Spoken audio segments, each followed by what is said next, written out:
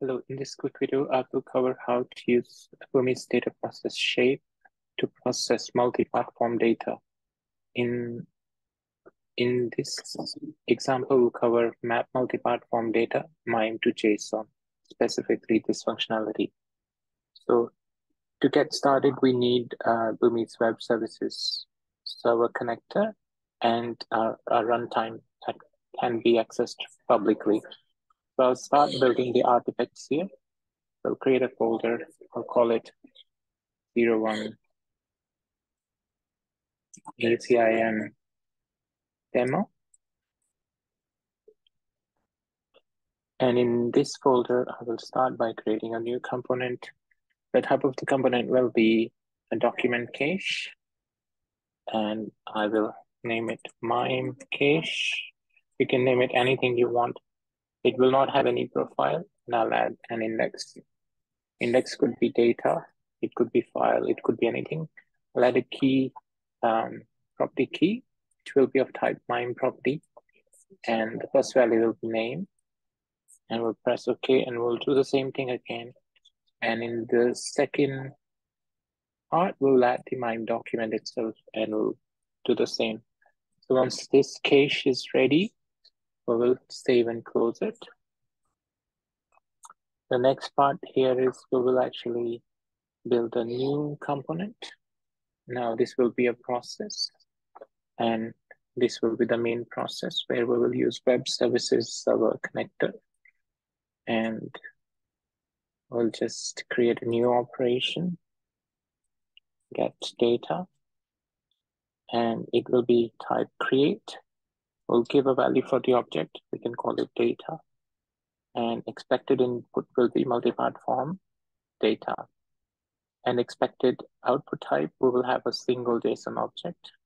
And in the attachment cache, we will select our cache that we created. So we'll press save and close. And we'll press OK here. We can rename the process post request for form data. So in the next step, we will add data process shape, configure it, and this will be map multi-platform data MIME to JSON. And in here, we will have the document cache in our MIME cache. And we'll add a branch here.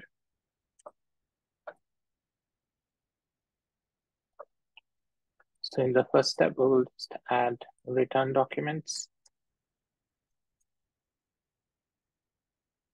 And in the second branch, we'll add set properties shape, and we'll configure it. And in the set properties shape, the first value will be whatever the type of connector we are using. So for example, in this case, we will use disk connector. So I'll just select disk connector, and the property will be file name. So this will be taken from the MIME property. We'll go to document properties again.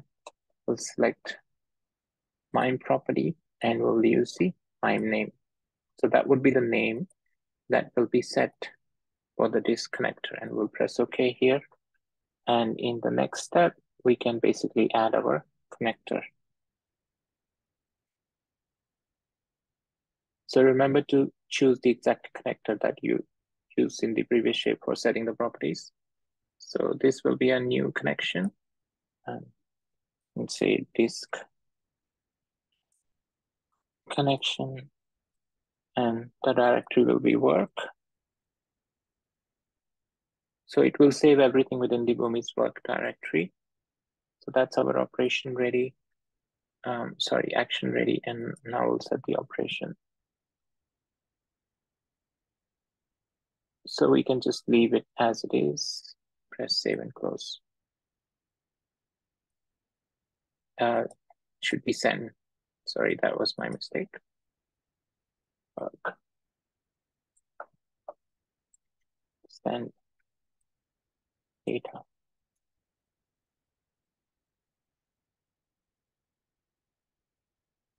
So after this, we can just put a stop shape.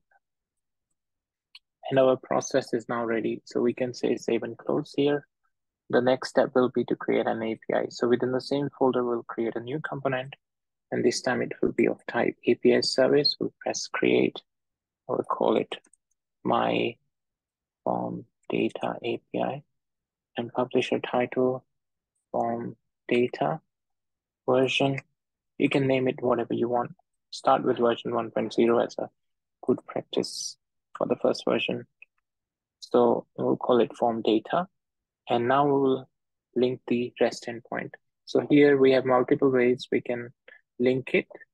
So I'll just, either option works. So I'll just say manual selection, add endpoint. Here I'll select the process that we have created just now, and we'll press OK here. So now our endpoint is also ready, and we can see the part that we could use to call our post request. So I'll press save and close here. So our API and everything is ready with the process. So at this point, I can deploy this and do a test. So I'll say create package component. I'll select the API together with the process, press next, again give it a version, deployed. And now I'll choose the runtime. I'll use the molecule prod AI version, which is my local Kubernetes environment running in Azure.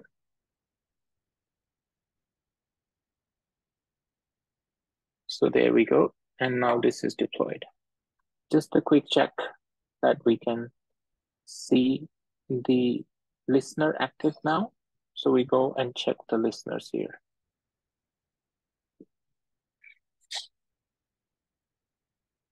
So the listener is there. There's an API and the post request. Let's go ahead and test it with Postman. So this is the load balancer endpoint. It's now ready with our post request. We'll change it to post. And in the body, we'll select form data. So it can have basically any type of attachment, fields, any number of fields, and we can press send. So now the request is being triggered, and you could see that this is processed successfully. We can also see the same thing being received on Boomi end with the same, and our data is now saved in our work directory. So this takes a minute or so for it to load. So we can just confirm that this populates the required data.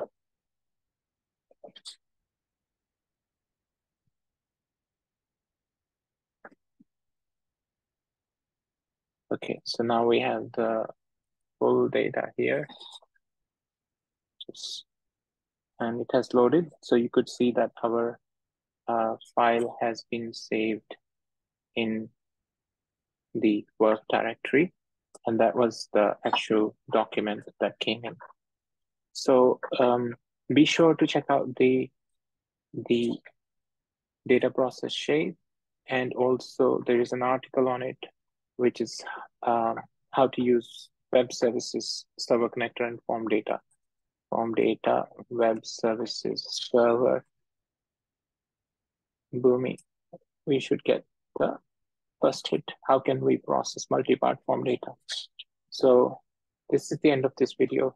I hope you like it, and I look forward to any feedback on this. Thank you.